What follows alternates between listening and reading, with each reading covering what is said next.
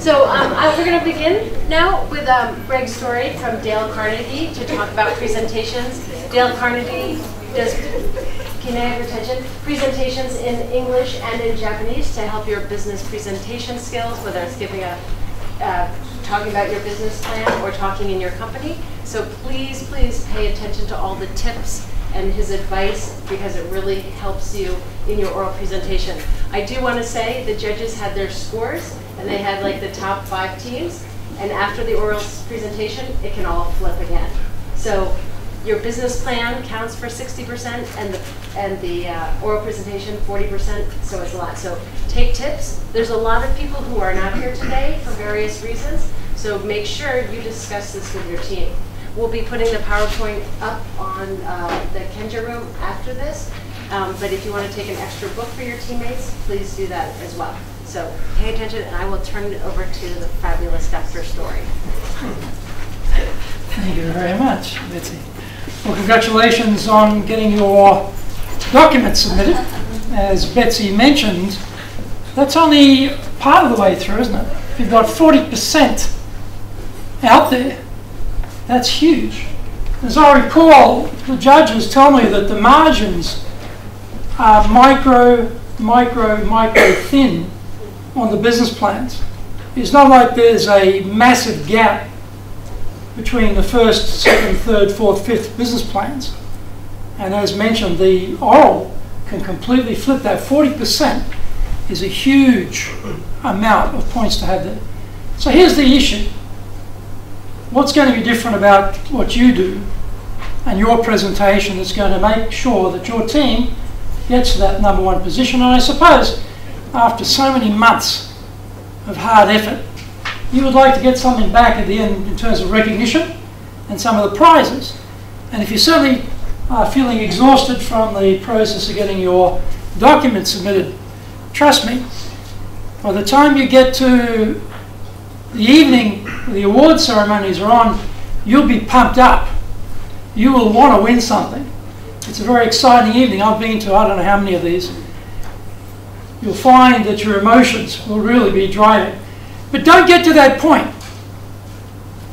and leave points on the table because you didn't do a good enough job on your presentation.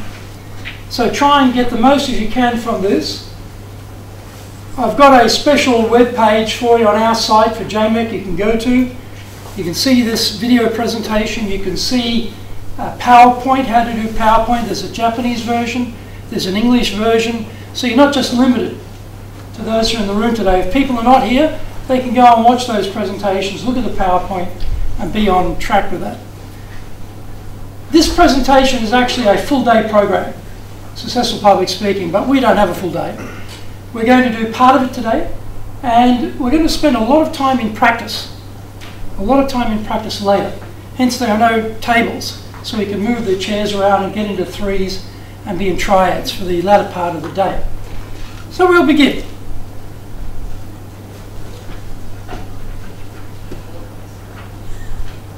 This is a study of 200 vice presidents done by the Wall Street Journal in the States.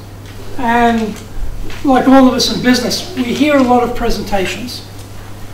What do people think about the quality of the presentations they've been hearing? Well, as you can see here, about 40%, so this is, you can leave that on, leave that on. 40% are boring. About 44% said, makes me sleepy. Only a very small number said, hey, these are stimulating. Now you could look at this 2 ways. You can say, oh, it's impossible to be a great presenter. Or you can say, well, you know, with some training, with a bit of effort, I could be in this top 3% in my business field, in my profession, as a professional, who are excellent. When I look at that graph, I say the barrier to entry is pretty low. Most people are hopeless because they don't train, they don't invest any effort, they don't understand the importance of this. Through JMEC, you have the opportunity to hone different business skills through the program This is the one skill that transcends all industries, transcends all professions, transcends all genders, age groups, ethnic backgrounds, the works. You're either good or you're in the boring and sleepy category. And the majority of presentations you probably see in your business career now where you're working are probably in the boring and sleepy category. You don't have to be there. So, today, let's get out of this group of boring and sleepy and get into the stimulated group. So the program objectives, a professional presentation delivered with confidence. Confidence comes from skill, comes from knowledge, comes from practice. They're the three things we're going to concentrate on today. Understand the purpose and the structure for the presentations. Now you have an oral presentation of your business plan. That is one purpose. But in business you have many different purposes. So I'm going to cover from a broad business perspective, but then talk about the oral component. So you get both categories covered. We're going to practice some techniques for a dynamic opening and closing. First impression, last impression. Both are critical. We teach high-impact presentation skills. When I ask the participants, how long does it take you to form an impression of someone you meet for the first time? They give me a number. How about in this audience, how many seconds does it take you to form an impression of somebody who you meet for the first time? Give me a number. What have you got? 3 seconds. 3, yep. 5. 5, yep. Everyone else is sleepy because it's Saturday. 3, 5. Is that very long? No. Are we slow to unwind that first impression? We are, aren't we? We make a very rapid first impression judgment and we're very, very slow to unwind it. So what does that tell you? If you're a presenter, those first 3, 5 seconds are going to be critical with your audience. And they are slow to change a first impression if it's a negative one. So we can't leave that to chance, can we? We've got to really design that, make sure it works for us. And the last thing we remember is the last impression we have. So we don't leave that to chance either.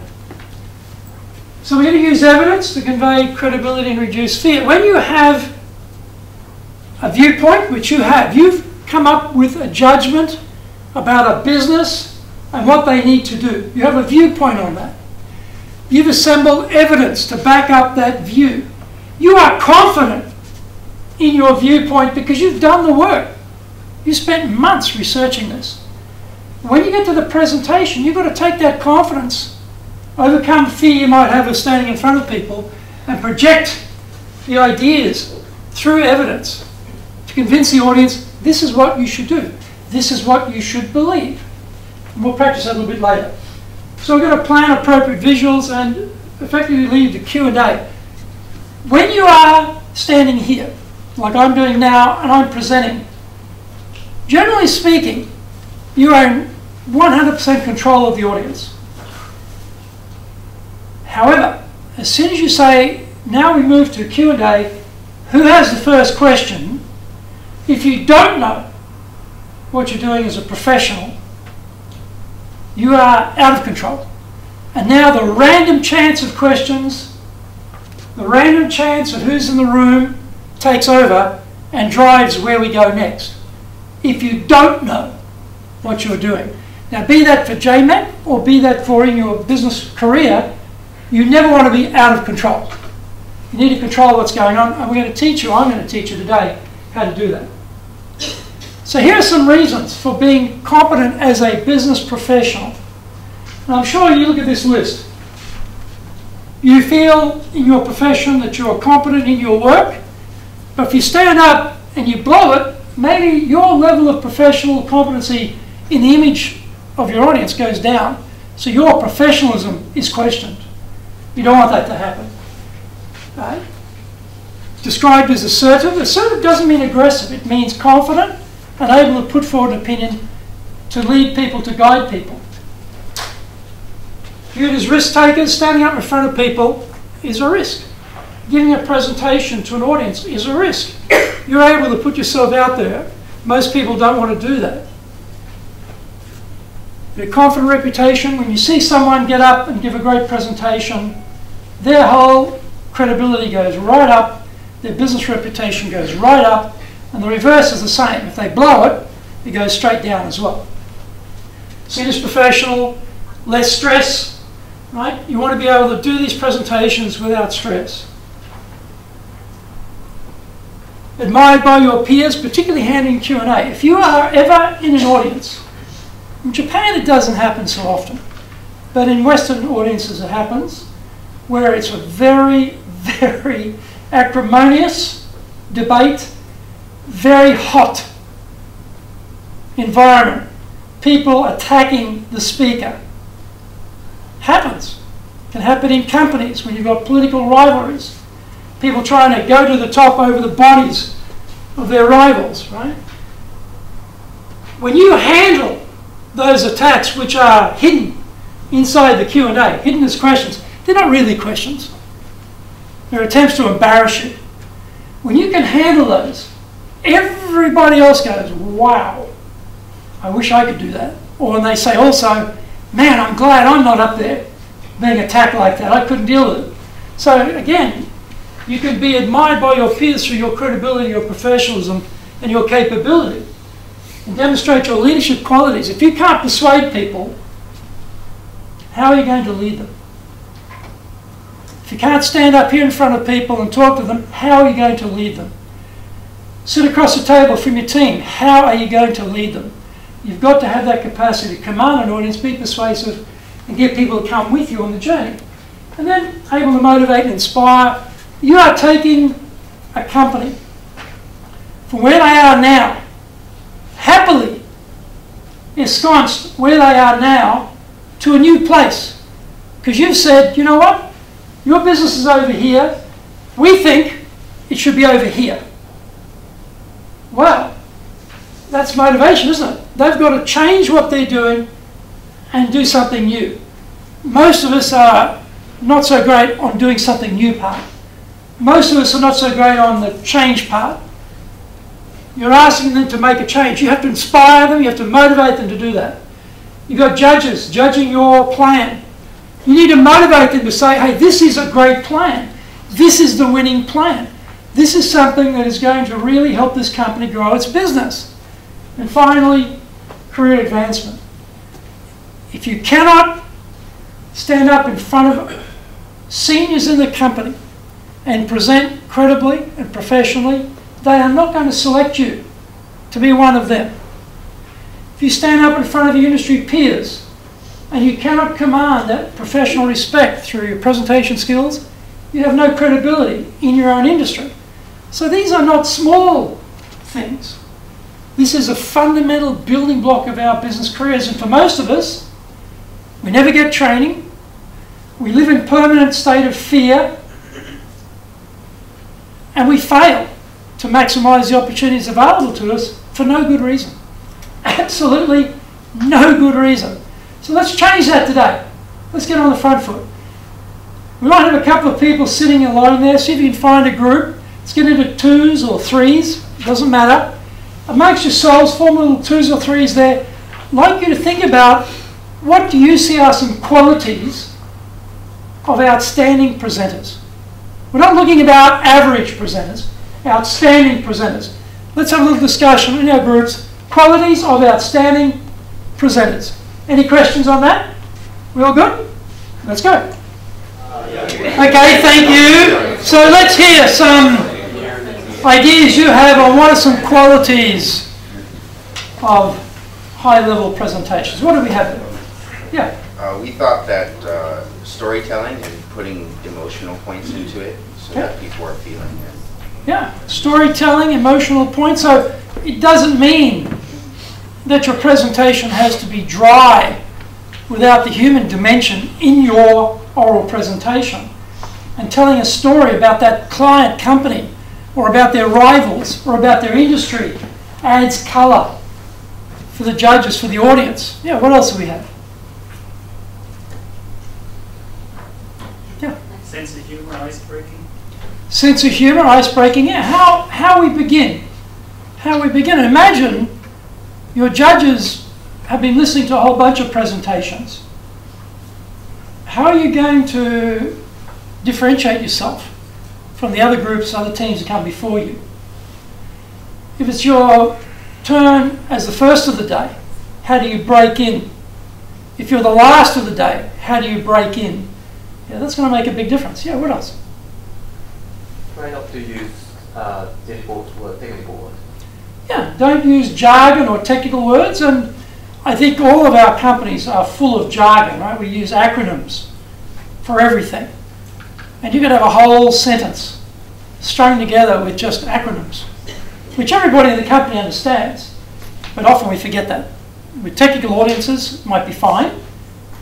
What about non-technical audiences? Yeah, what else? What else have we got? Yeah. Are you waving to her or are you putting your hand up? I'll take that as you're putting your hand up. What was the question again? Thank you, presenter. I don't know if that fits in here, but not to write the answers on the slides, I would say. Pardon? Not to write the answers on the slides, what you want to say. Yeah, it depends. I guess it depends on the presentation. Sometimes you may want to reveal them, as I'm about to in a moment. And what I mean is that people don't listen to you. If you Yes, if you've got too much text up there, that's right. They read the slide and they take no notice of you. Yeah, that's a good point. Now, I was told that, amazingly, in last year's presentations, people would actually try and put the entire presentation on one slide in micro font. What could possibly be wrong with that, do you wonder, hey? And then others would then proceed to read the slide to the audience, facing the slide, so, you know, perceived as competent, described as assertive, viewed as, you know, this type of thing. That's probably a winning formula for a presentation. So if you want to lose, try that.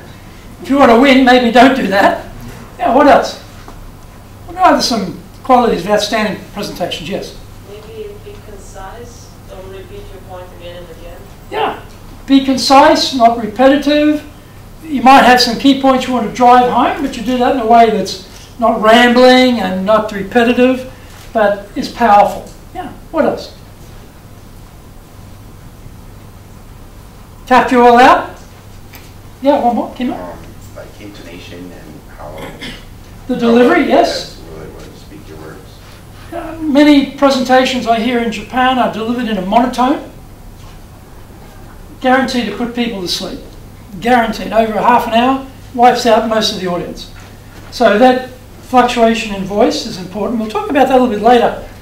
Because often Japanese speakers, they think because Japanese is not a tonally varied language, that you don't have that access to vocal variation like we do in European languages. Not true. I'll explain that a little bit later. One more. Last call. Yes, over here. Passion for the subject. Passion for the subject, yes. Yes. We believe what we feel in many cases. We'll talk about congruency, which is the aligning of what is being said with the delivery of how it's being said. And passion plays a big part in that delivery component. So here's some ideas came up from other groups. Outstanding presenters, well prepared. Structure is good, rehearsal is good. They know their subject. Tailored to the audience, presentation is tailored to the audience. So depending on who's in the room, they set the bar of complexity. And maybe language, maybe technical language, depending on who's in the audience. Speak at a good tempo, so it's not that monotone, very slow, ups and downs, speed, control, fast, slow, variation, these types of things. The presentation is not memorized. It's a nightmare to try and memorize a presentation. Don't need to do it. There's no necessity to even try that. And you certainly shouldn't be trying that for your oral.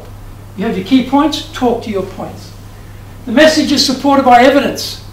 You must have critical amounts of evidence in your document. Pull that out for your presentation and hit the high notes all the way along. Passionate and eager to share. You mentioned about passion before. That's right. They want to share with the company. You spend a lot of time researching this. You want to share it with the judges because you want to win. Use personal stories to make points more compelling. That's right. Storytelling is very powerful. It grabs our attention, brings us deep into the subject fast. Use movement to engage the audience. Could be the slide change. Like I'm using movement a little bit. I'm going forward and back a little bit, so rather than being stuck in the one spot. I'm not pacing up and down so much, which can be very distracting, but I'm moving a little bit to come close to you, then back off a little bit. I haven't got much space here. Just trying to use a little bit of that space to have some projection to you as my audience. Deliver powerful opening and closings. Yes, that first 3-5 seconds, last few seconds, very critical. The words and gestures are congruent. We'll talk about that in a moment. So what we say, how we say it, and the content must align. Display confidence. Even if you're not feeling confident, even if actually you're feeling terrified, don't show it. If you make a mistake, don't show it. If you say the wrong thing out of order, don't mention it. Right? If it gets a bit garbled, don't worry about it. Keep going. This is very, very important because your confidence will sell. And only you know what the order is. Only you know there was a mistake. So don't show that to your audience. And finally, appear relaxed and sincere. Relaxed because they have the professionals and the knowledge, they've rehearsed, they have that passion to share, and they're sincere and honest with their audience. So there's some features of outstanding presentations, and these are some things we'll be looking to develop in our own professional career. Now this skill, attitude, knowledge triangle is very interesting. Particularly in technical professions, accountancy, medicine, law, architecture, engineering. Huge bias on professional knowledge. To the point that people delude themselves that this is enough. If I'm a professional with deep knowledge, I don't have to, I don't have to have the skill of a professional presenter. I don't have to have the attitude to care about my audience. If I turn up with a lot of really great information, that's good enough. Well, it's not good enough. And this is the big mistake, particularly people in those professions make. They think that what they're doing works. It doesn't work. And I'll talk about why it doesn't work in a moment. But when we do a study of this, they found that for people to be successful, 15% of their success was coming out of their degree of knowledge of their subject. But 85% was coming out of their skill set and their attitude. 85%. So relying just on your professional knowledge of your industry or your subject is not going to cut it in your career. So we have to really make sure the skill we have in our business and our attitude are right up there. And of course we need the knowledge, but we can't be a crutch. We can't rely just on that. So this is a very often misquoted set of statistics.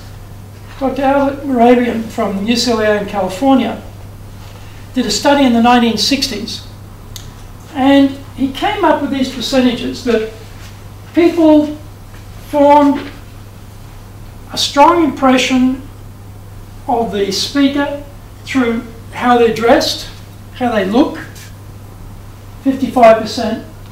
38% was through the vocal range, okay, how they spoke, but only 7% based on what they actually said, the actual content. Now people start saying, well, yes, presentations, it's 55% how you look, it's 38% how you sound, and it's 7% of what you say. No, that's not correct.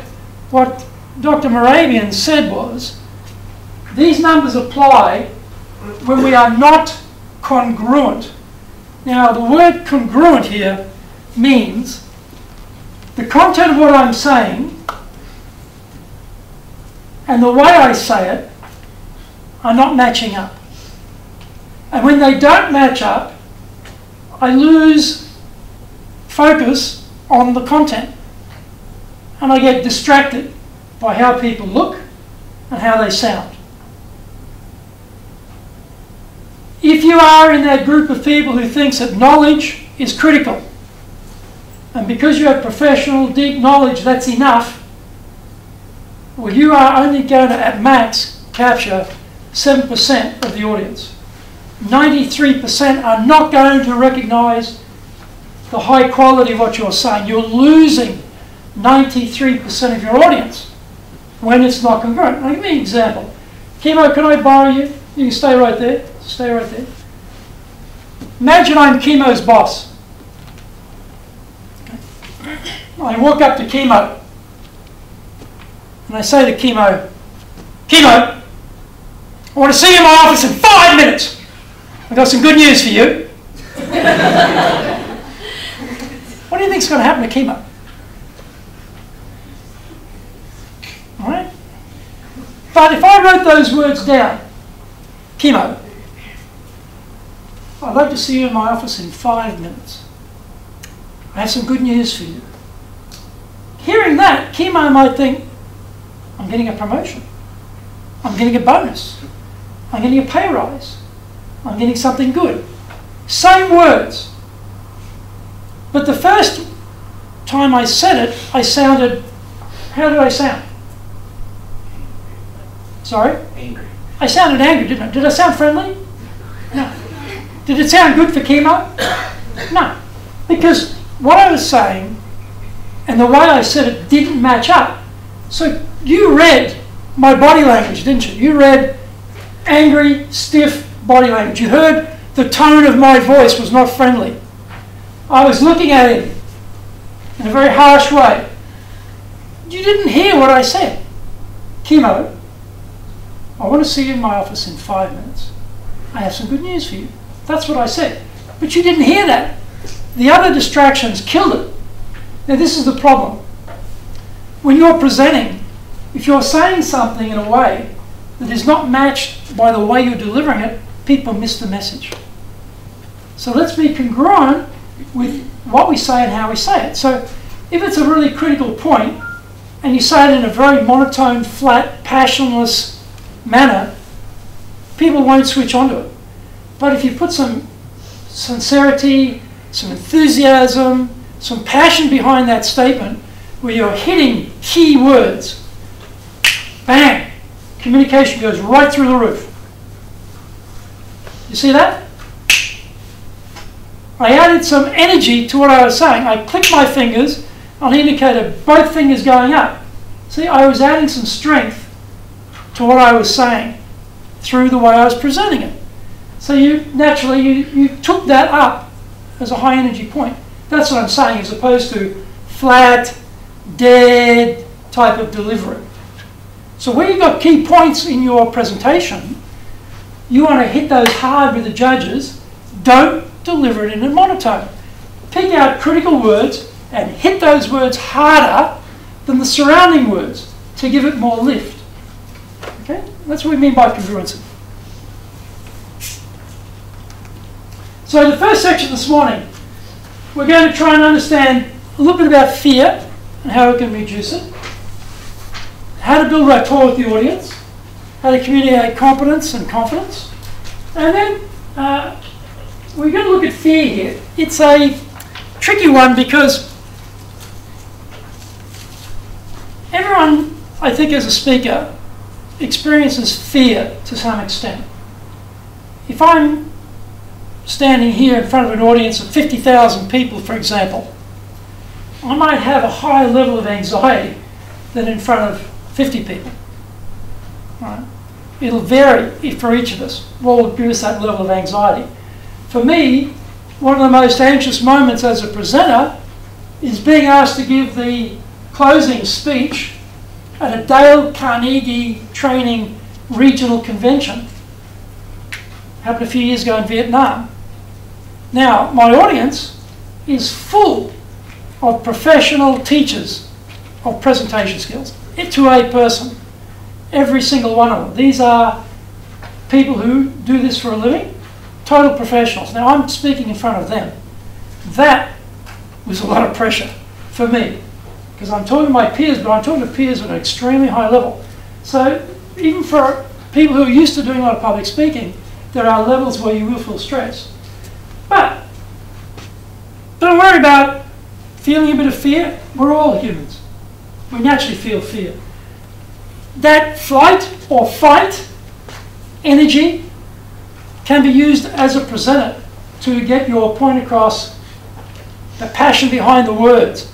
It doesn't have to be negative. You can channel that energy. You can channel that energy into your audience. A sign that you're conscientious, taking this seriously. Probably the worst presentation I attended was a number of years ago. Very well-known American guy. I known his name. He's a very prominent sort of guy. He was a speaker at an event. I went full of hope and promise. I was flabbergasted. I was absolutely flabbergasted. I was just amazed. He gave a presentation with no enthusiasm whatsoever.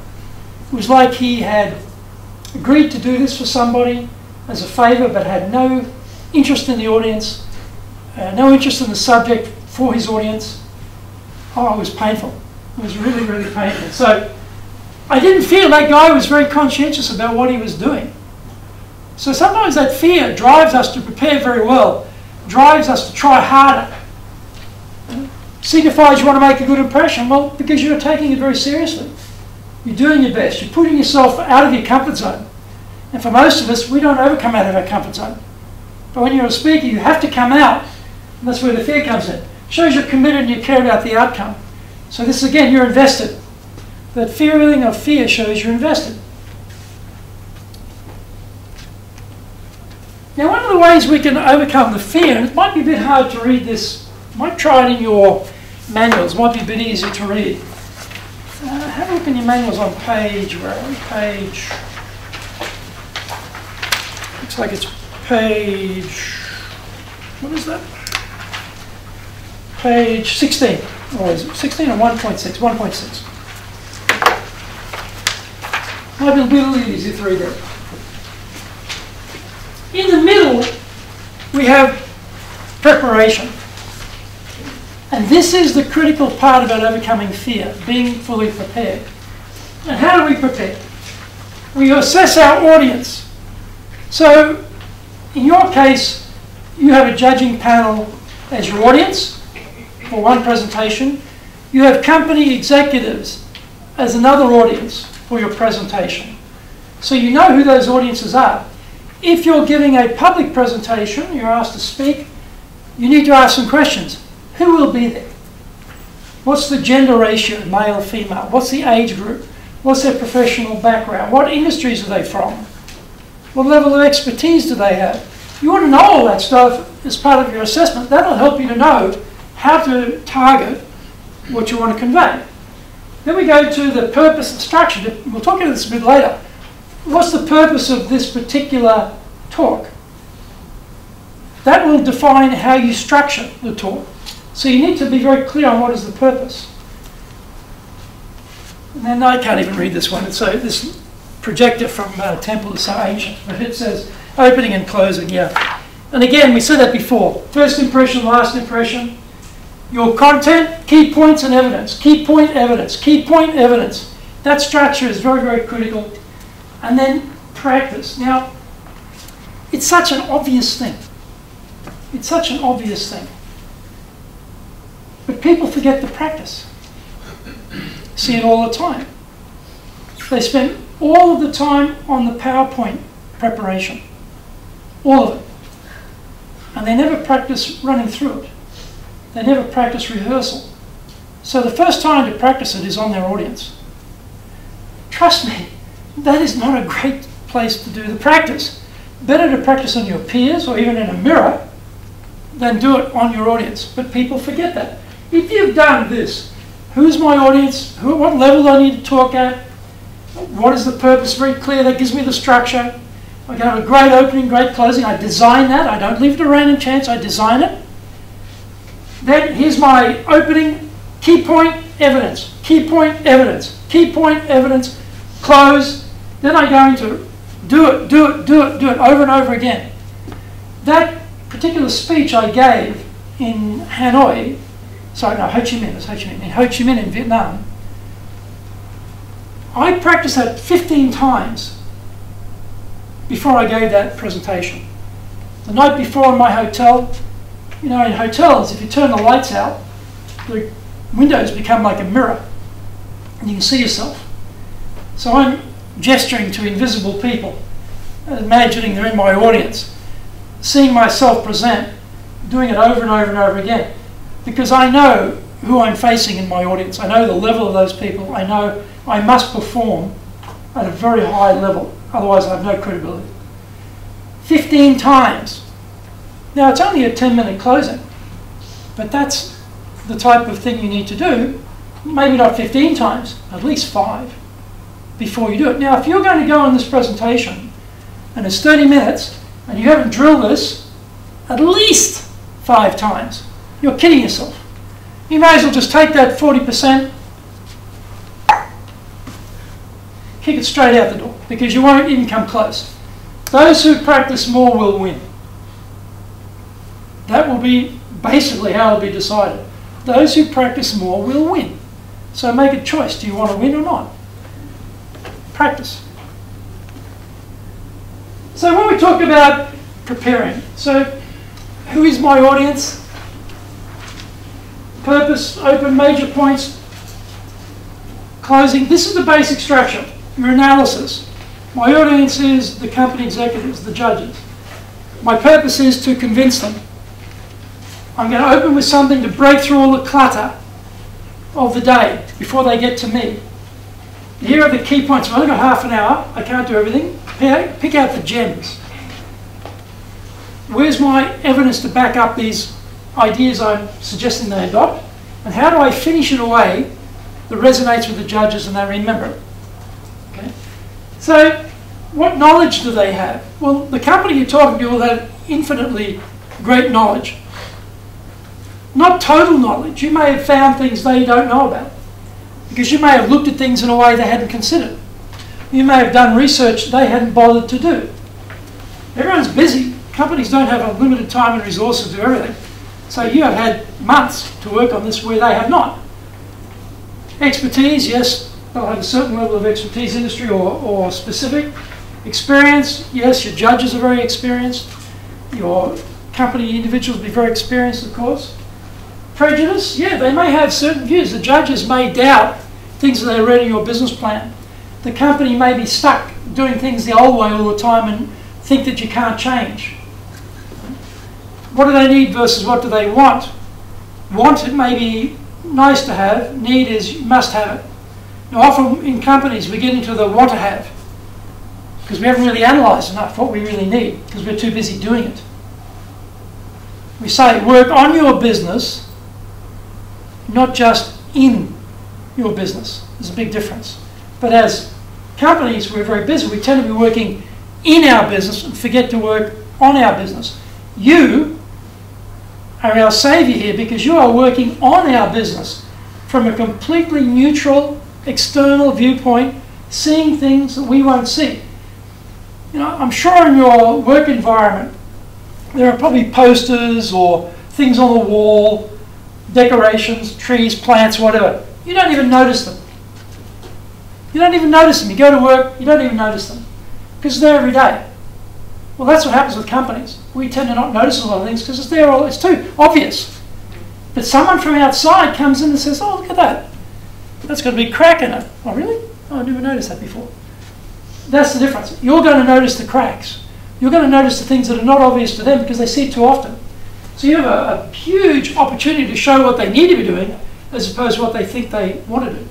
And then goals. You know, what are the goals that the audience is trying to achieve? That company is trying to outdo their rivals. They're trying to survive. They're trying to make cash flow. They're trying to expand. They're trying to take market share. They're trying to improve in their quality. They're trying to improve in their customer service. There'll be a number of areas they want to improve. Internally more efficient, more productive, better retention of staff, ability to hire better people. All of those things will be goals, and hopefully you're going to talk about how they can achieve some of those goals because they will hopefully want to hear that.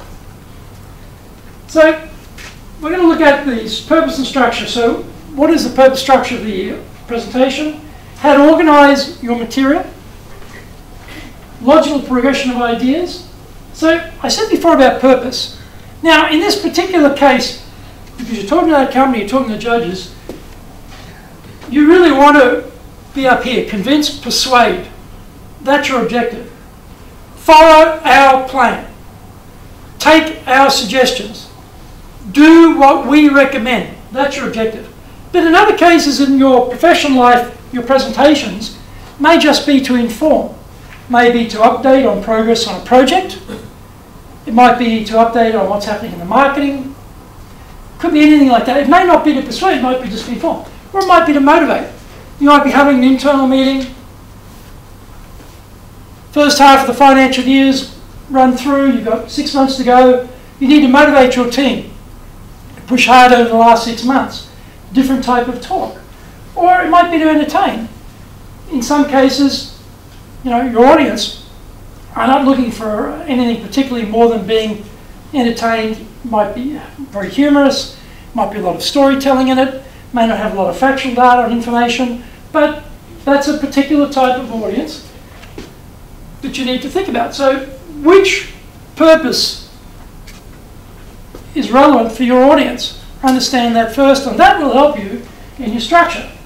So again, this is a very simple structure. Opening, okay, the content, the points you're going to make, your evidence, back it up, and your closing. Sounds very simple, but it's got to be very concise, got to be very fluent in delivery, it's got to be very powerful, it's got to be very passionate in your delivery to make it work. So, planning the presentation, the opening is going to grab attention, evidence, persuade, closing is going to connect and leave a lasting impression. So let's look at that. So, in a moment, I'm going to ask you to start designing a presentation, which you're going to give to each other in a very short period of time. We'll start that. Now, the topic today for you as presenters will be the key things I have learned from doing JMEC. That's your topic today. You're going to present on that topic 2 minutes to each other. The key things I have learned from doing JMEC. That's your topic. So, how will you open that presentation? Here are some ideas. One would be something that's rather surprising. Something that an audience would not expect. A statement that you would make that would really surprise them and rock them a little bit.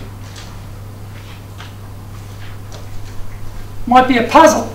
Might be something that gets people thinking, well, I don't quite get that. I want to hear more about that. Could you explain that a bit further? Trying to get your audience in. It could be an event. It could be relating something that happened. Say your visit to the company. It could be something that happened with your team, for example. It could be something that happened in your workplace related to what was happening in your JMEC. Some support from your boss or your teammates, or obstruction from your boss or your teammates at work. Something that happened in your JMEC world that's relevant for this talk as an opening. So you're this is a storytelling part right there. Or the no-nonsense might be, today I'm going to talk about 3 things. And then you say it's boom, boom, boom. A type of agenda opening. Now you've only got 2 minutes. That's not a long time. But that's enough for you to go through the practice we're going to do. So take a few moments now, and we're going to design that opening. Either something that's a big surprise. JMEC caused my divorce. Could be quite possible, actually, given the time you have to put into this. That's a very surprising statement. You want to hear more about that, right? My wife left me because of JMEC. My husband left me because of JMEC. Or whatever it might be, you know. A puzzle, something that is going to grab our attention. I found the secret to business success. That's a puzzling statement. I found the secret to business success doing JMEC. Well, what is it? What is that secret? I want to know. See? Like that, here. Oh, I was going to say, should we include all of that? The No, opening? just pick one. Just pick one. It's only an opening. This might be 10, 15 seconds. You've only got, in this case, 2 minutes. And as you said before, you've only got 3 to 5 seconds, as you discovered yourselves, to get that first impression. This is to break into the mind of your audience. Now, the judges will either have arrived in the morning and be incredibly grumpy because it's morning and it's early and it's a weekend. They have just come back from lunch because now they're sleepy and tired. It's the last presentation of the day, they're angry. Because between you and beer at clock time is one presentation. You know, might be the second day, they're even more angry the second day in the morning because they're really tired now. And it's early, etc., etc. You get the point? So you've got a limited window.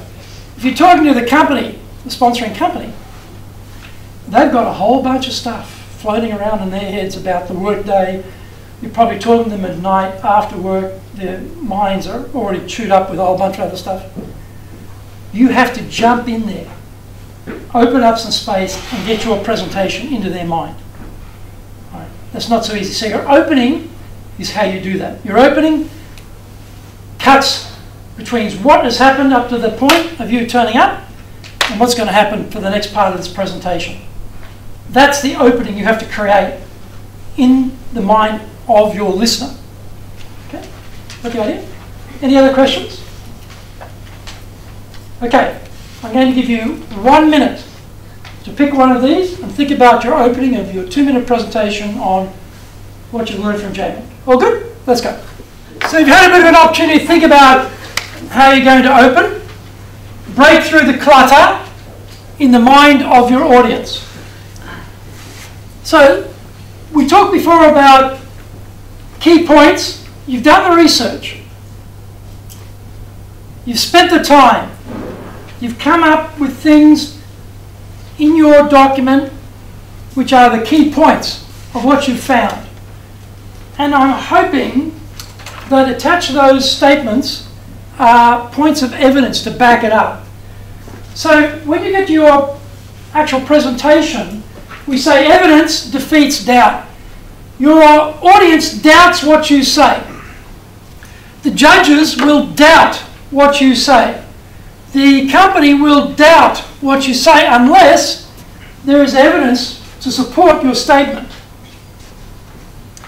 Because this product had huge market share in England, we expect it to have the same market share in Japan.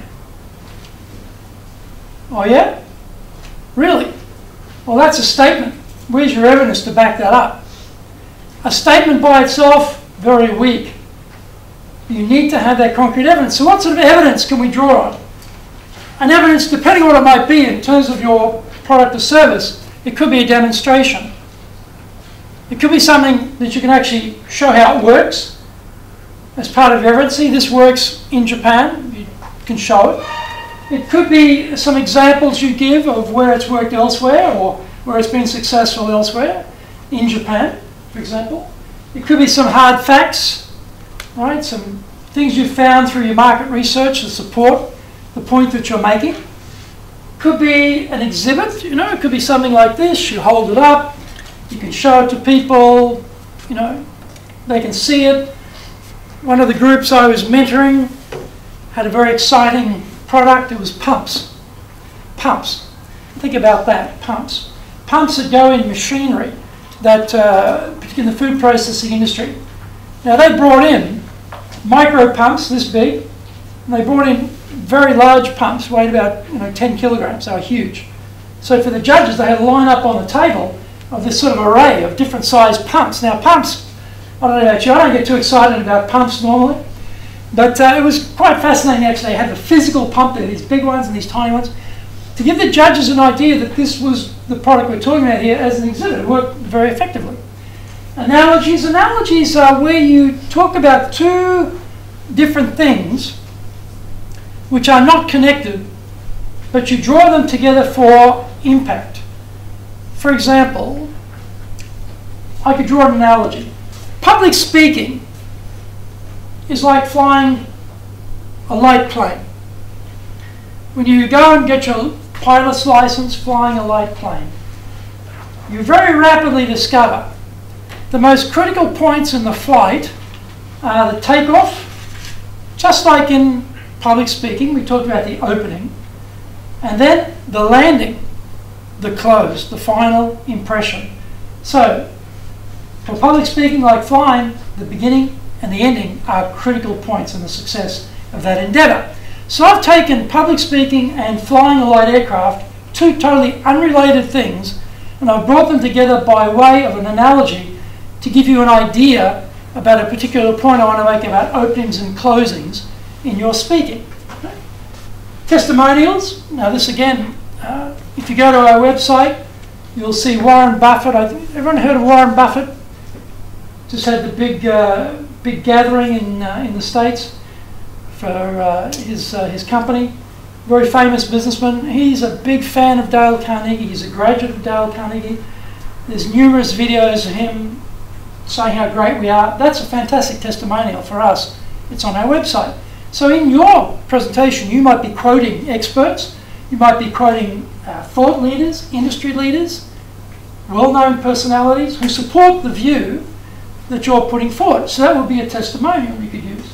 Or it could be statistics. You've gone and looked at the official documents, the statistics, drawn out the key data, and then you put that data together in a graphic form or a particular way of expressing that to an audience that's very effective. Like I had before, I talked about skill, attitude, and knowledge, and I put some percentages to those. 85% skill and attitude, 15% knowledge.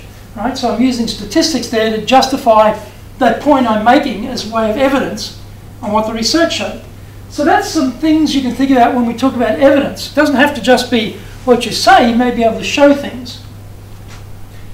So we get to our closing, but before that, think about the points you're going to make. Okay, you've only got 2 minutes, so you're probably only going to get through 3-4 major points maximum. Before we design the closing though, I want you to pick out some of those key points you're going to make in that 2-minute talk. All right, just bullet points. Don't write a big sentence, just bullet points, and then we'll talk to those bullet points, okay? So think about the key points. What are the things you learned through JMEC? What are some key points? Who's got the first question? We all good on that? We've designed the opening. Now we're going to design, think about what the key points are, then we'll design the closing. All good? Okay, let's go. Okay, let's move on so we can get some practice in. Now, let's design the close. So, we're using an acronym here, CLOSE for close, but the close could be a challenge to the audience. It could be something like, join JMEC yourself and grow your business career. This is what my colleagues and I found, and I hope you can find the same thing. So you challenge them to join, and join the next group of JMEC aspirants, for example. It could be to loop back to your main purpose. Your main purpose may have been, this is really a journey, very unusual journey, something unique in our business careers, doesn't come up very often. Really grow through this experience. So you come back to what might be your key message you want to get across. Might be inspiration or benefit. It could be learn how to step up inside your own company by having a bigger perspective on the business than just being in a narrow division or unit where you're working. Now you can step back and see the big picture. It might be just a summary that's very succinct. The key points were A, B, C. That's it. Right? Or you might exaggerate and dramatize it. You're only going to get one chance to do JMEC. Don't blow it. Get in there and do it, and be one of successful alumni like we are, who've taken our careers to the next level. Something like that. So you're very passionate, inspiring people, exaggerating, or whatever it might be, dramatizing, whatever it might be. So there's some things to think about for the closing. So you've got an opening. You've got some key points. Now think about those key points. How do you want to close it out? Do you want to challenge, loop it back, be inspirational, summarize, or do you want to dramatize it? take a couple of moments and think about how you want to finish this off. Last impression now. What's the last impression you want to leave with your audience? Last thing they hear and see from you, what should that look like? There's the first question on doing the close. All good? Okay, let's design the close. Okay, we'll move along and we'll get into our practice in a moment. So this is a mini version of what you'll do in your half an hour with the judges. You're going to have how we're going to break through the clutter, get into their minds, what key points are we going to present with evidence, how we close it out to be memorable. Because immediately they finish with you, they get together and then they discuss about your presentation and give you a score right there, right then. And then at the end, they'll do a sort of amalgamation of all the scores to balance it out.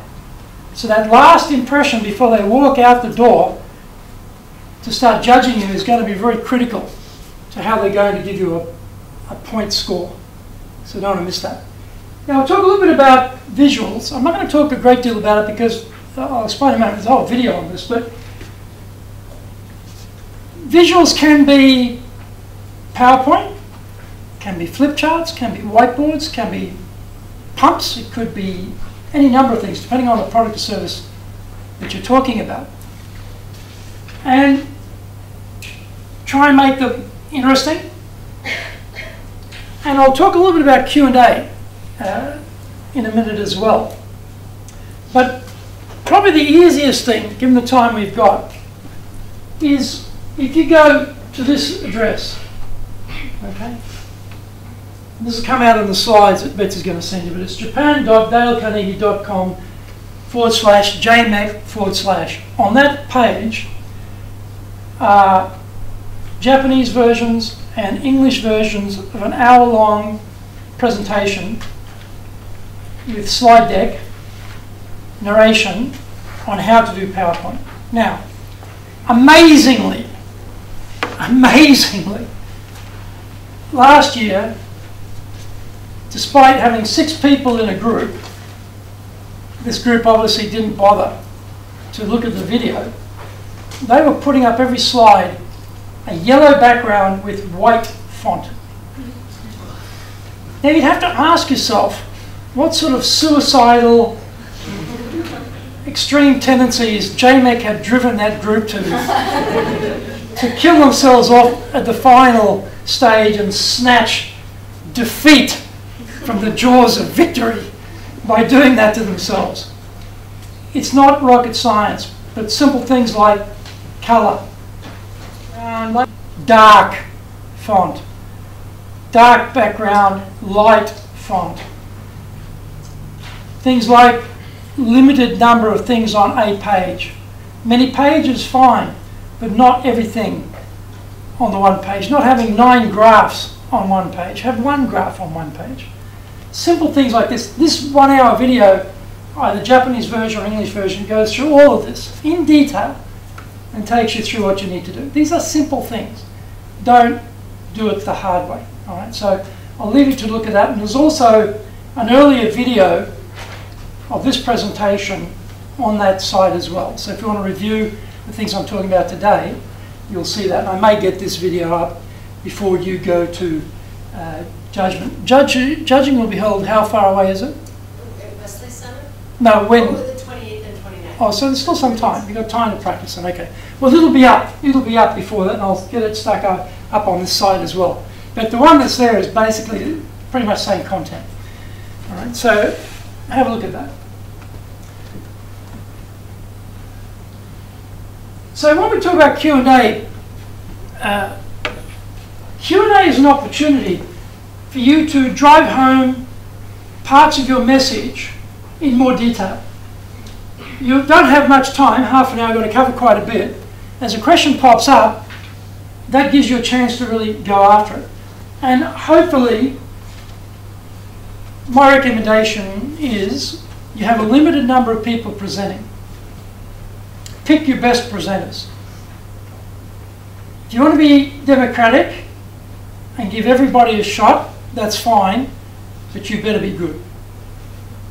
Because you're going to be up against a team who put their best people up, and the judges only have to concentrate on them. Might just be one person, might be two people, might be three, but you start getting more than that, it really has to be managed well. And the key message there has got to be very clear in the group. Who's going to answer what? So when you're sitting there, arrange your seats so that as the people are presenting, you can see the judges' faces. Watch them like a hawk. Watch them like a hawk. Watch how they react to different pieces of the presentation and start thinking, oh, is that going to flag a question? Is that going to flag some trouble? Before they ask it. When they ask it, there should be an MC in your group, someone who's directing traffic. That person will take the question, then they'll direct it to Betsy will answer that part, Greg will answer that part, John will answer that part. You direct who will answer it. Beforehand you've broken it up. You'll take this, I'll take this, you'll take this. You know what you're going to cover. You know who's going to answer what, so it's not a shambles. And in that little bit of phrasing of Greg will take that section, Greg has got a few seconds to get the brain working and think about the response as opposed to being caught short. So plan that. Questions give you a chance to clarify key messages. Don't miss that chance to clarify them. Chance to reinforce some key points. They may ask a certain question. It'll give you an opportunity to answer that, but also hit a couple of other strong points in addition to that. Politicians do that to some extent. Politicians don't usually answer the question at all, but they put up the points they want to talk about. Don't do that. Answer the question, but you can add other strong points to it. The questions will flag any things that haven't been clear enough in the document or clear enough in your presentation today that needs more work. Maybe they're not accepting your view. Get your chance to interact with your audience, of course, but again, you control it. So when you start, how many minutes? They've got 30 minutes for questions, I think? Yes, 30. Okay, you say, the MC says, we have 30 minutes for questions. Who has the first question? You control the question time. Don't let the judges control it. You tell them, we have 30 minutes for questions. Who has the first question? Thank you. Next question. Thank you. Next question. You take control. You understand that? Don't stand there passively. You take control. Get some time. Who has the last question? Be in control of the time. And prior to opportunity to add extra evidence, as I said before. So with your question time, I suggest that you stand. So you've got your MC and you're all lined up there. And the MC can pass it off to you to answer the question. Then they can then move on to say who has the next question. Because they determine that question has now been answered. They say, okay, you've answered that question. We're done. Move on. Who has the next question? They are in control. Don't let the judges control it. You need to control it. Right. So, we have so much time for questions. Now, this applies to any presentation you're doing. If you don't nominate how much time we have, you run into this problem. You've got a very hostile audience, or you've got people in the audience who are hostile to you. They disagree entirely with what you're saying. They're attacking you. And then you say, well, I have to go now. It looks like you're a coward. It looks like you can't take it. It looks like you're running away. You don't know how to answer their questions. You're bailing out. You look weak. As opposed to, we have 10 minutes for questions. We have 15 minutes for questions. 5 minutes for questions. Last question, thank you. Restate your close again and then leave. You look like you're in control. And you've told them how much time there is, so it's legitimate to say, time up, I've got to go. If you don't do that and you've got a hostile audience, you look weak and you look like you're escaping. Don't put yourself in that position. That won't happen with the judges. But in any other audience, it may happen. Okay? So who has the first question? You listen, repeat, rephrase. Now, the beauty of this is you've got an MC who's passing it on to you, so you get a little bit of thinking time. If you don't have that situation where there's an MC handing the question intake, you can say things like, yes, it is important how the budget is allocated. You make a neutral statement. Won't upset anybody. Give yourself some thinking time. The distance between your ear and your mouth is very close. So we often tend to hear something, particularly if we're feeling nervous, and we tend to come out with an immediate response. I'm sure all of us have had the experience of having said something and then thought, you know what, I shouldn't have said that. Or you know what, I could have said that a better way. Or you know what, I forgot to say this. Or it often happens like, 2 hours later, you get some genius response that you should have used, but you didn't get a chance to use it. Too late. So by giving yourself a little filler word there, a little sentence, how we allocate the staff for this project is very important to the company. Neutral statement, thinking time, not your first response, go to your second or third response and bring that out.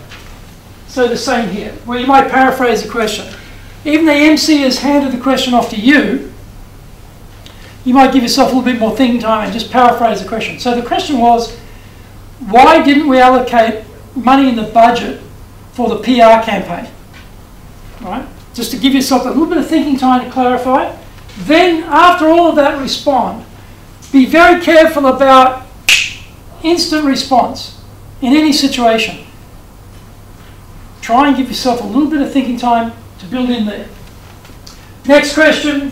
Now, if there are, in this case, there'll definitely be questions from the company or from the judges. But if you're in a situation where there are no questions, you say, ask for questions, silence. A question I am often asked is, and you have your own question, state it, then you answer it. Who has the next question? Because often people are not brave enough to ask the first question. So you ask it, and then you ask them, and you'll always be surprised. People will suddenly put their hand up to ask the second question. All right, so have that prepared. Who has the final question? Time. There's a final question. Judges. We're getting into time. A final question from the judges. Control it. Then go back and reiterate your closing key points. So they're actually, in the speaking, there are two closes. Opening, key point evidence, key point evidence, key point evidence, close, Q&A, close again. The reason we do that is we stay in control. If you don't, the content of the last question determines the last impression. As you know, an audience can ask anything they like. They can take the entire discussion completely off subject, off track, onto something absolutely irrelevant to what you're talking about, and that's where you leave it. No, you stay in control.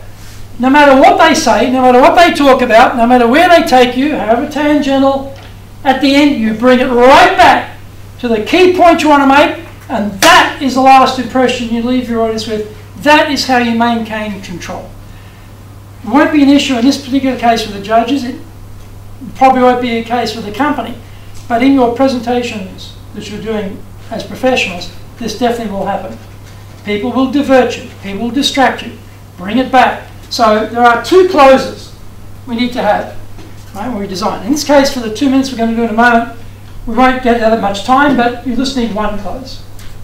All right? Got the idea? Are you all good?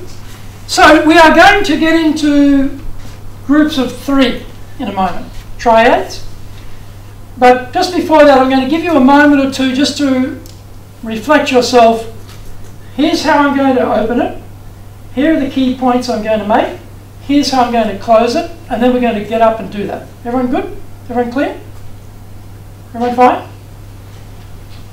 Any questions? All right. Reflect on what you're going to deliver. Okay, looks like we're almost ready. Just before we go into that, I'm going to take you through some of the mechanics of speaking. These are guidelines on those little blue cards I gave you. This is something you can keep in your purse, or your wallet. Anytime you have to get up and give a talk, you can refer to this. I'll just explain what each one means briefly. The first one is about eyes. This is about eye contact. It says 6 seconds and 6 sectors. It talks about making eye contact with someone for about 6 seconds. 1 or 2 seconds is rather fleeting. You can't really connect with anyone. Longer than 6 seconds becomes a bit intrusive. Staring at someone, they start to feel uncomfortable, like you're some sort of crazy axe murderer or something, staring at them. Around about 6 is good balance. 6 sectors is a bit like with a baseball diamond: left field, centre field, right field, inner field, outer field. There are 6 pockets there. The point is to be talking to every part of your audience, not just this side of the room or the front part of the room. Get everybody involved, right? That's what that means. The second one there, we talk about the face. This is, again, being congruent. If it's an unhappy or sad situation, don't smile. Not congruent. Look like what you're talking about. Worried or depressed, show the face. If it's happy, look happy. So get your face to be moving. Now, for Japanese people, I know this is a bit of a challenge because you're not encouraged to do that when you're speaking. You're supposed to be very poker face. But get some animation in the face, hit certain words with some passion and energy. Try and get the face involved as well. It's very powerful. In fact, the face is so much more powerful than this. Now you notice I'm standing over here. Notice the podium is set up, all the equipment is set up over there. Because this room is set up by people who don't know about public speaking.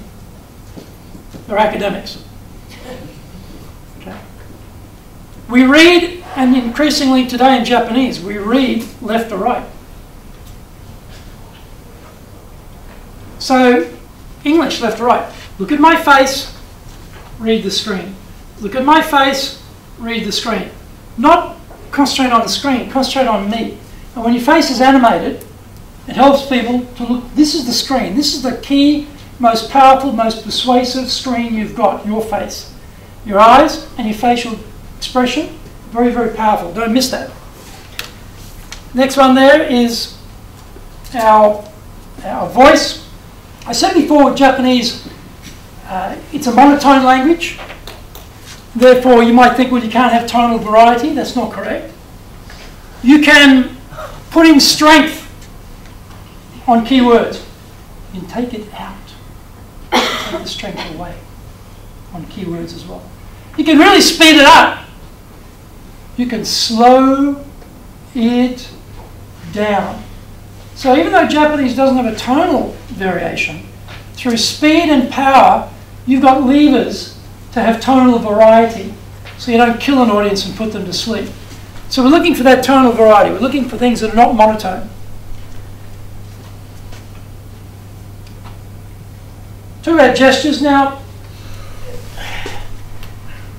Preferably with gestures, this is a great place to have your hands. If you're using your voice, your face, and your eyes, no one even notices where your hands are. So people are very self-conscious about their hands. What do I do with my hands? If you're using this part, eyes and voice, no one even looks at your hands. So when you bring your hands out, bring them up, but don't hold a gesture for longer than 15 seconds. Because after 15 seconds, all the power of that gesture dies, and it looks annoying. So it's like a tap. You turn it on, turn it off. Turn it on, turn it off. So you bring them up, put it away. You bring it up, you put it away. You bring it up, you put it away. On, off, on, off. There's variety there. And again, the congruency. What you're saying, gestures, you're talking about some high or large amount, that's a good gesture for it. Something low, this is a good gesture. This is a good gesture. This is a good gesture, depending on what you want to say. So you match the gesture with the content, so it's congruent. 15 seconds maximum though. Next one there is pausing. When we are nervous, we tend to speed up. We tend to become a little bit faster than we are normally speaking. Pauses are good. It allows our audience to catch up with what we've been saying and digest it. It allows us to regroup and prepare what we're about to say. Nobody in an audience is going to complain about pauses. Hey, you stop talking for 5 seconds. That's not allowed. No one's going to say that. If you stopped talking for 5 seconds, they'd be happy about it. Gives them a chance to think about what you just said. There was a pause there. Doesn't seem unusual, does it? It's quite natural. So that continuous talking is different. I had an Indian gentleman in one of my high-impact presentation classes. First speech was 3-minute speech. Didn't stop. There was no pause. It was constant for 3 minutes. Couldn't believe it. At the end of that 2-day high-impact presentations class, he was brilliant.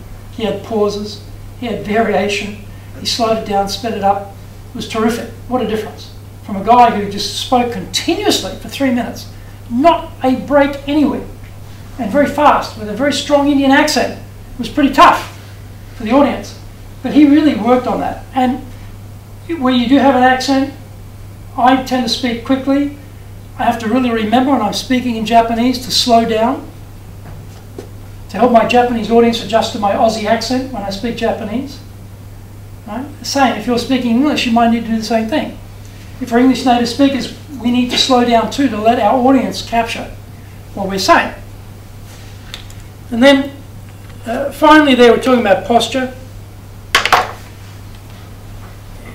There are different audiences, different occasions, different environments.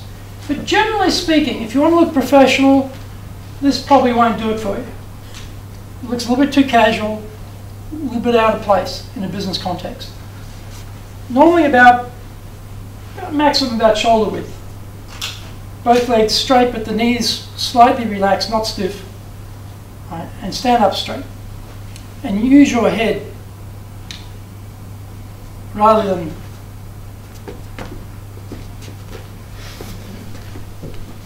this to look at your audience. And I see people do that. And pacing up and down, you often see speakers up and down, because they're very nervous. That's why they're pacing up and down. They're not in control. And boy, does that get annoying very fast.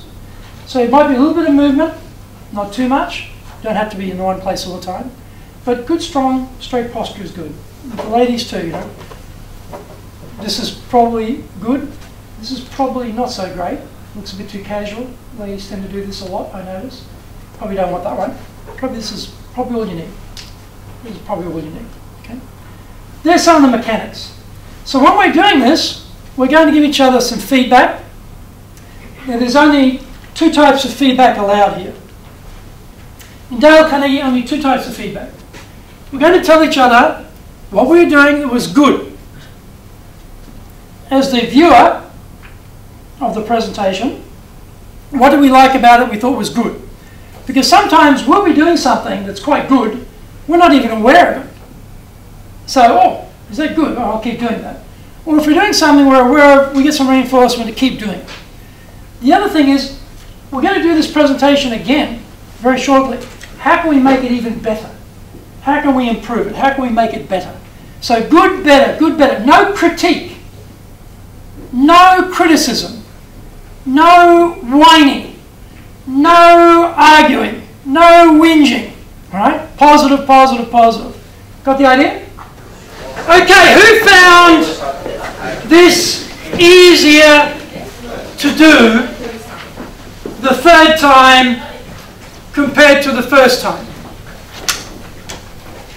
That's rehearsal. That is practice. Working on the PowerPoint does not help you as much as doing this helps you when it comes to delivering it. And I said at the beginning, nothing in your hands. And people looked at me like, nothing in my hands? Impossible. But you did it because you had the content. You lived through this experience. You know what you're talking about. You don't need anything in your hand to read. It's all in your mind. You've lived through this experience. You've written this document. You've prepared your presentation. You know what is in there. There are certain things you're going to talk to. You know what they are. The PowerPoint can be an order setter for what's coming next.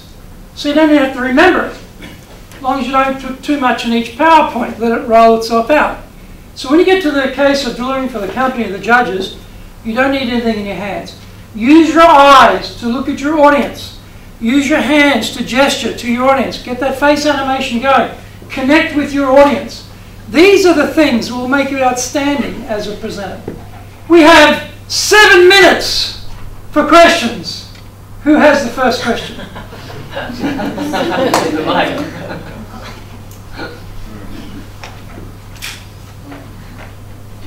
Yes, please.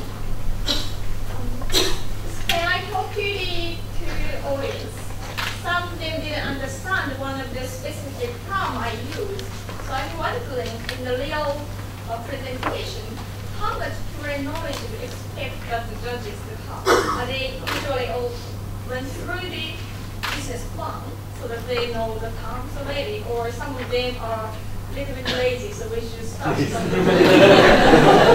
So the question is about use of technical terms or specific terms. In your case, you're working off a written document, which is your business plan, which you are presenting to the judges. They are not lazy. They are very passionate people. They are really passionate about ripping your business plan into tiny little shreds and finding every possible weakness in your argument and trashing everything you say. That's what they're passionate about, so trust me, they'll be looking for things to argue with you about. So they will know exactly what you're talking about. But if you have an audience who are not familiar with the business plan like your particular judging audience will be careful about using terms, or if you use them, explain what they are for your audience so they can follow on. But in this particular case, don't worry. They will have been looking in great depth at everything you said. Who has the next question? Thank you. Oh, I saw a question over here. I had a similar question. Similar question, yes. Same answer, so. Okay, we're good. Who's the next question? Yeah.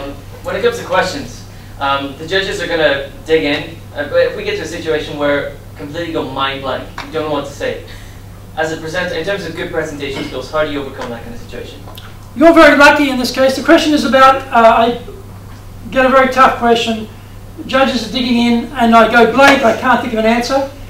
In your particular case, you're very lucky. You hand it straight back to the MC. You have an MC in your group.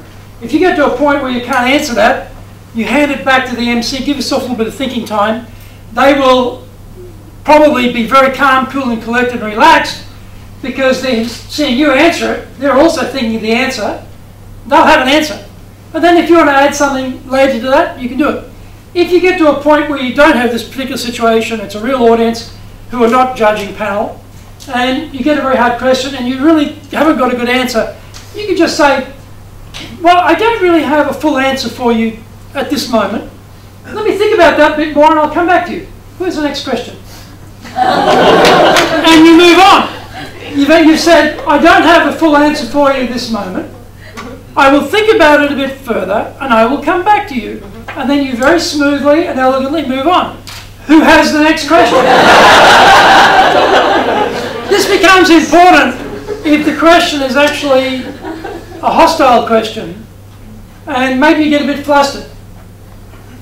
You know, you really have a gall coming here tonight and giving us this talk with the lack of preparation you've done for this. Stand up in front of all these people giving up their time to listen to you and you insult us. We have absolutely no knowledge of the subject. That's completely obvious. So really, tell me, how can you make that statement? That is absolutely ludicrous. Now, you get that sort of treatment, your mind might go blank very easily. You might be flustered. You might be really at a loss. It can happen. So you need to have a situation where you can deal with that and say, well, thank you for your feedback. I appreciate that. Maybe let's take the discussion offline. Who has the next question? Move on. Move on. Don't debate, don't argue, move on. That's how you get yourself out of trouble. Don't get into an arm wrestle with that person. Accept what they say, but don't debate it. And who has the next question? Yeah. How should the MC properly pass the question on to somebody else? Like, what would be? Debbie, thank you very much for that question. The person to answer this would be Greg. Like that. Just like that. And you know in advance that it's going to be Greg, because that's Greg's section. So you're all prepared to go anyway. Then I get a bit of thinking time, how I'm going to answer that, hand it off to me, then I answer it, and then if we need to, we might say, one of you might put your hand up, you have an extra answer that you want to give in the group who wasn't the designated person to take that question. You may have been thinking of some very good answer, or a better answer maybe, than what that person came up with on the spot, and they put their hand up, then you say, yes, I think Betsy, it looks like she'd like to add to that. Betsy, what have you got to say? And just like an MC, just very smoothly, you be in control. Don't let the audience or the judges control it. You control it. Okay? Here's the next question. Like I'm doing just now. Yeah, go ahead. I'm just wondering how to make a smooth connection. For example, the one who answered the question has no enough detailed answers, and other person want to supplement the answers. How can we make a good connection? The question is, how can we make a smooth transition when you've got someone who's designated to answer the question and the other person wants to add something? I think in that case, if you are, let's say you should be standing. Don't be seated when you answer the question. Stand, right? And have your MC on one side so you can see the MC and they can see you. Because it's very hard when you're in a line. John, could you answer that? It doesn't work very well, right? You want the MC over here. You want your panel lined up here so they can see the judges too, right? So the judges' panel's here, your panel's there, MC's here, so they can see everybody. Then they hand it off, and then they'll notice that someone's just put their hand up within the group who wasn't designated to answer the question, indicates, I want to add something. Then they say, oh, okay, yes, Bill, you look like you want to add something, please go ahead. Just like that. And the MC is the controller. That way, there's no confusion. You can see, the MC's got to be able to see the judges, see their own panel. The panel's got to be able to see the judges and the MC. So you need to set the room up like that for question time. Who has the final question? See how this works? It's so easy, isn't it? We have no more questions. Are we on the final question? Yes? Should we like update the I forgot the name of the person, but like Debbie, with how much time is left? The judge, you mean? Yeah, the question is, should we reference to the judge how much time is left? No. Okay. They know. They know. But well, standing between your question and their coffee break is only your question. So they will have it down to the nanosecond. They'll know exactly how much time is left. You're in control. If you pull it up at 1 minute off the time, 1 minute early, you pull it up. You are in control. So, final question, it might go a little bit over, go a little bit under. You can't control that. The answer you can control. So you designate what happens. That way it goes very, very smoothly. Judges will appreciate it. Judges will appreciate someone holding them to time, making sure the whole exercise is run smoothly. We are at time. I wish you good luck. I will see you at the award ceremony. I hope that the reports I get back from the judges this year are referencing the video of how to do the PowerPoint so we don't have any crazy stuff on the PowerPoint. I hope that you do lots of rehearsal, as we've just done. Give yourselves good, better feedback. Make it a safe and positive environment for each other, to aid each other to work through the rehearsal. Work out who's going to speak. Work out who will be the MC. Choreograph it, practice it, prepare it. Look forward to seeing you at the ceremony. Good luck! Thank you so much. As always, it was wonderful.